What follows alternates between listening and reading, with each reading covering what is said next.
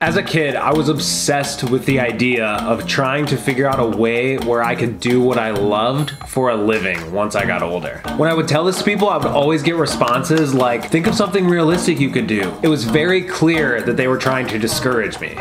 Now, everyone has their own dreams, and everyone wants to live a prosperous life that genuinely makes them happy and fully satisfied. This might sound insanely obvious, but if my assumption is correct, why do the majority of people become calloused by the realities of life and let their dreams slowly fade away? Why don't more people achieve the things they strive for?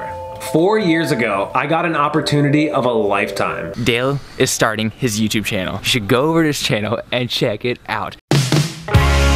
My good friend John Hill was moving back to California after moving away to surround himself with other YouTubers so that he could work on his YouTube channel. We had known each other for a few years and become pretty close friends.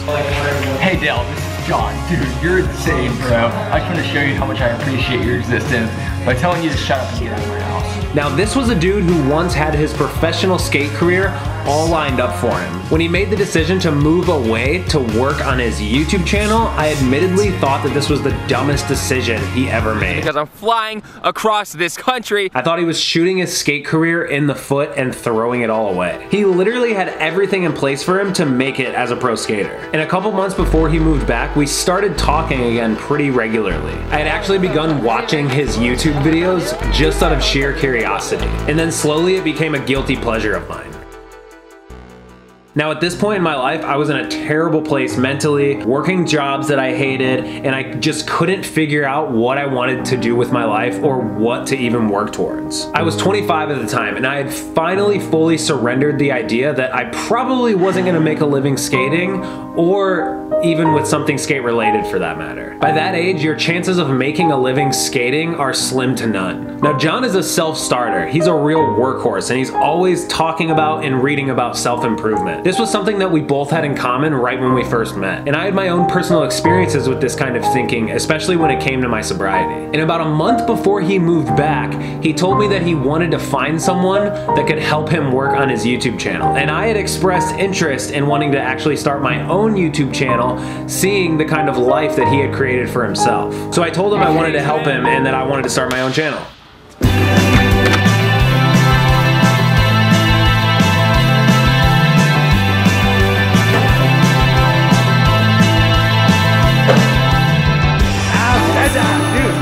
Now, I had always wanted to create a life for myself that I was happy with and proud of. Something where I didn't just go to work every day just to get off. Something where I didn't just work for the weekend. Something where I didn't just hate where I went every single day. And I always knew it was possible because you hear this story over and over again. But I never knew where to start or what to even do. I was always trying to put myself in place for the opportunity to present itself, but it never did. And like I said, I genuinely just didn't think it was possible anymore to make a living doing what I absolutely loved, which was skating, without either being pro or climbing the corporate skate ladder. Now, while watching John's videos for the last several months, I had slowly started to realize that John had attained the very thing that I had dreamt of doing. And seeing him do it made me feel like it was finally attainable. I felt like there was an opportunity being presented to me. The missing pieces for creating this life that I have dreamed of started to feel like they were falling into place. Now, he was visiting California a couple weeks here and there before he moved back to try to find a place. And once he started making trips back here, and when he finally moved back, we started working together immediately. I was helping him with projects on his channel, and we were hyping up my channel, and I had grown sort of a cult following on his channel. And we did this for several weeks before I launched my channel. And once I finally did, I was blown away by the support. So many people rushed over to my channel to watch my first video and to subscribe. I think I gained like 10,000 subscribers within the first weekend, which is insane. The thing that I was most stoked on wasn't the fact that I became slightly internet famous or even the fact that I was a YouTuber now, but I got to escape the 9-to-5 rat race. I got an opportunity to start creating and building a life I actually wanted. And I didn't go to college or trade school or really focus on anything else in my life other than skateboarding. I kind of devoted my entire life to skating. This was very literally the opportunity that I had been searching for. And once it showed up, I dove headfirst into this YouTube thing. SLAMMIN! Oh God. That was good. I had this genuine rush and this like unlimited amount of adrenaline to just keep going every single day for hours and hours on end. We'd go out, we'd make videos, and I would edit in the mornings and edit at night, and I would have like 16-hour long days, even though I was working harder than I ever have in my entire life, especially for that entire first year of starting my channel. It didn't feel like work. Like I was genuinely caught up in the creation and inspiration of the moment. And that lasted for quite a long time. No one was hovering over me, no one was giving me orders, no one was telling me what to do. There were no legal procedures to like legitimize business or fill out all this paperwork that you need to at a job. Yet I was working. I was literally working and I was enjoying it. The possibilities actually seemed endless, and I still feel that way today. Now, for the last few years prior, before starting my channel, I had bought a 35mm film camera off of Craigslist for $50. It's the only camera I ever had and ever shot with. Now, when I started my channel, I knew that I wanted to like work on a project that I could share with my audience. And I was still very into shooting film at the time. And I never really knew a lot about the technical aspects of a camera, so I never really made videos about it. But I just knew that I liked to take pictures. I had made a magazine a few years prior, and I knew right away that I wanted to make another one. So for the first couple months of my channel, we would go out and we would skate, and I would just shoot pictures of us skating and hanging out and doing whatever we did. And as I was trying to come up with a title or name for this magazine, I noticed a comment on every single YouTube video that I uploaded that read "SLAMMIN" by this guy named Glorified H. So the idea was to have everything be created out of the community that has been cultivated around this channel. It felt romantic and sentimental to me. And this became another creative opportunity along with my channel. My channel and SLAMMIN now took on a symbiotic relationship. And it gave me even more of a reason to keep growing and to keep building this little empire that I was constructing. So while I was building my channel, I was simultaneously building my brand. And again, I was just floored by the support of this. It was a really wild feeling. I went from making these fun little magazines to eventually making t-shirts, and from t-shirts to hoodies, and from hoodies to pants, and so on. Slowly but surely, SLAMMIN turned into its own clothing line and brand.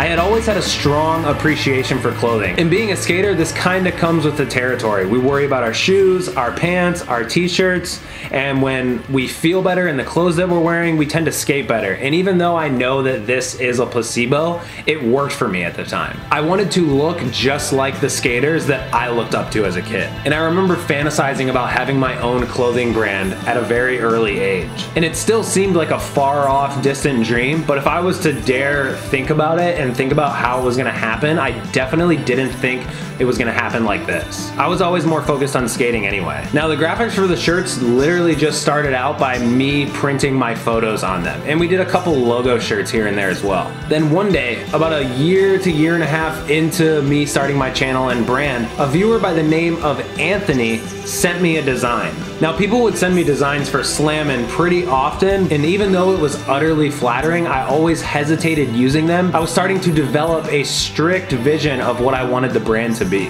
And when I saw Anthony's design, it looked oddly familiar, and not in the way that like I saw it before, but a familiar aesthetic. And it turns out we were both into the same type of music and came from the same counterculture. I told him to make some designs and send them my way, and it seemed as though both of our brains were operating from the same creative space and synced up together. So I hired him right away. He has since designed every single item of clothing for SLAMMIN. And each drop we do, each design and item gets more and more clean, more and more cohesive, more and more thought-provoking. So it really started to feel like SLAMMIN was becoming a brand of its own rather than just YouTube merch. And not only has it become a brand of its own within this niche of a community that we have here, but it's created a family. My friends that I go out with skating every day now ride for my company. And I have the opportunity to show support for them and to help them climb up the ladder of life and give them the same opportunities that were once given to me. While continuously working and remaining consistent on all of this,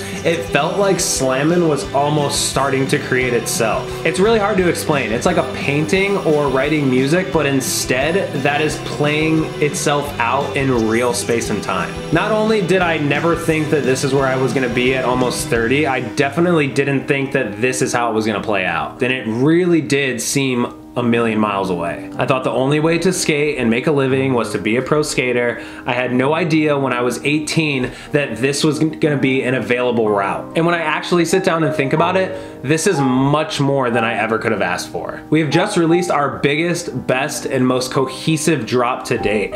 Everything fits together and complements one another. I'm floored at how good every single item came out, and I'm beyond excited to be able to share it with you guys finally. We've been working really hard on this behind the scenes for a while now. The pandemic did set us back, but it gave us the opportunity to really put our all into this drop and make it perfect. This is literally the feeling that I strive for. This is the high that I chase after. That feeling when you create something so utterly perfect and satisfying to you, and all it does is make me want to keep chasing that high and keep growing and keep making better product and keep making better videos. I want it to inspire others as much as it inspires me, because these are the same feelings I would get when learning a new trick or watching my favorite skater's video part or making an edit with my friends when I was a kid. I want to give those same feelings to other people. Really, I want to inspire others to go after their dreams in the same way that I was inspired when I was a kid. And honestly, I owe all of this to you guys for your support, for continuing to support every drop, for continuing to watch every video that I make. This year alone, I've had this overwhelming reminder of gratitude, and I find myself getting lost in the thought of being grateful for what has happened, because I've realized over this last year that I did it. I achieved what I wished to achieve when I was a kid. I'm so grateful for all of this. I'm so grateful for you guys. I'm so grateful for this opportunity, and I just want to share it with everyone and inspire others to do this very same thing. We live in a world where people tend to project their insecurities on not just the environment around them, but the people that they surround themselves with regularly the most. It's easy to watch or listen to someone who has fucked up and not want to make the same mistake they did. So most of us tend to play it safe. We'd rather settle for a mediocre life than struggle for a great one, constantly worrying that we might never make it or that we wasted all that precious time for something that never happened. Now, I believe at the heart of this is fear. Fear drives most of us, if not all of us. This isn't a question whether it's a good or a bad thing, but rather, what do you fear most? Now, this will shift your perspective into thinking about what is it that you fear. My fear of failure could have easily kept me paralyzed in playing the safe game of life. But instead, I look at it more like that cliche of rather striving for something great and have failed than to never have strived at all. If I never tried, I'd question my entire life, what if? What if I would have gone for it? What if it would have worked out? People will always be quick to tell you you can't do something when they can't do it themselves, especially when they've allowed themselves to become molded by what society is telling them they should do. Telling you to take the safe route rather than the more risky one, but with a higher reward. When you're a kid, your dreams seem like the only real thing worth fighting for. And as we get older, we tend to lose our grip on that and we tend to settle for the reality of life. Now, I'm sure you've heard this story several times from several different people, and mine is no different. I'm literally just another kid that resisted and couldn't let go of his dreams.